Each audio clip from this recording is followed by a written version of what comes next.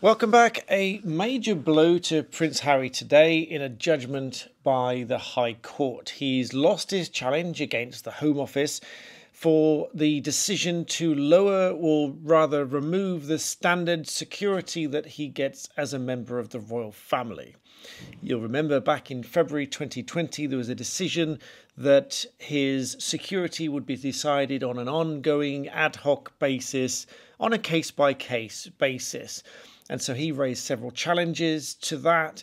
He also raised a separate challenge, which you'll remember I covered, where he wanted to pay for it himself.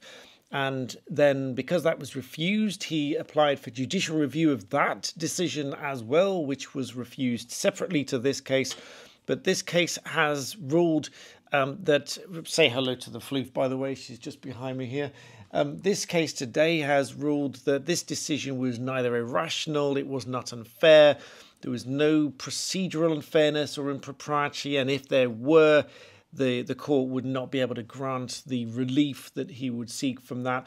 And there's a really strange bit. I've covered this in quite some detail, which I put up on screen on my Black Belt Barrister video, which I'll link in the description below. But there's a really strange bit about this case in that Prince Harry argued, or seemed to argue, that RAVIC, the decision-making body for these security provisions, seemed to argue that they didn't consider the impact that a successful attack upon him might have, both for him, the reputation of the UK, and so on.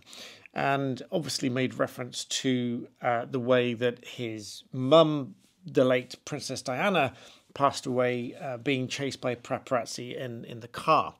But the judge didn't agree with that. The judge said it would be bizarre to think that the very experienced chair of RAVIC would not have considered that. And so this perhaps is an insight really into what is triggering all of these lawsuits. He's obviously very troubled by past events and very troubled by how he and his family might be affected by such things.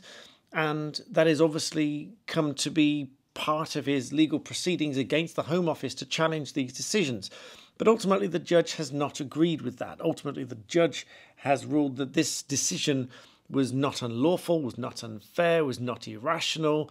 There was no procedural unfairness, and even if there were, the court couldn't grant the relief that he might seek, which would be to overturn or change that decision, or at least revert it back, which is one of the options through a judicial review, to revert the decision back to the decision maker, to consider something else, or not to consider certain things that they shouldn't have considered, and so on. And it's a very complex process, but none of those things the judge was in favour of. So the judge has ruled against Prince Harry in this case.